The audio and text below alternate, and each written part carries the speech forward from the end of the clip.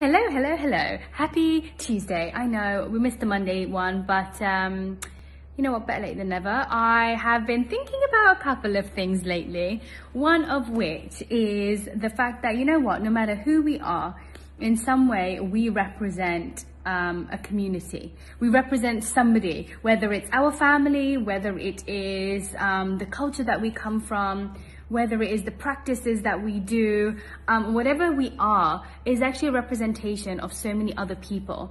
And so how people experience us will end up being a representation of how they perceive the people that we are, how they perceive the communities that we are part of, the communities that we come from.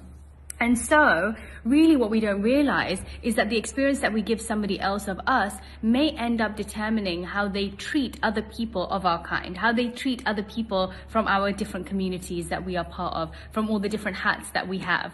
And so it just reminded me that, you know, when we are presenting ourselves, when we are living our life, we have to do it in a way that we believe would represent the person or the people that we are part of in a really, really damn good way. Because otherwise, the experience of that community or those type of people is going to be tainted because of us.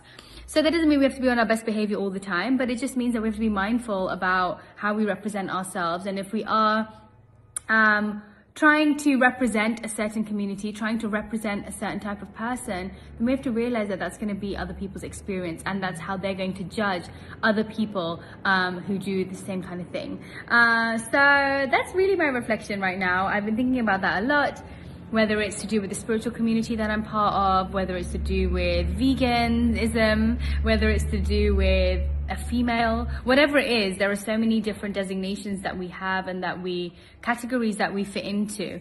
And so as much as we should be individual, we also have a responsibility. If we take on that, if we choose to represent, then we have to realize that responsibility comes with it too. So that was really a note to myself, but also I hope it is a reminder to all of you too, and sending you all so much love for this week, and hope you have a great day, and that's all. Bye.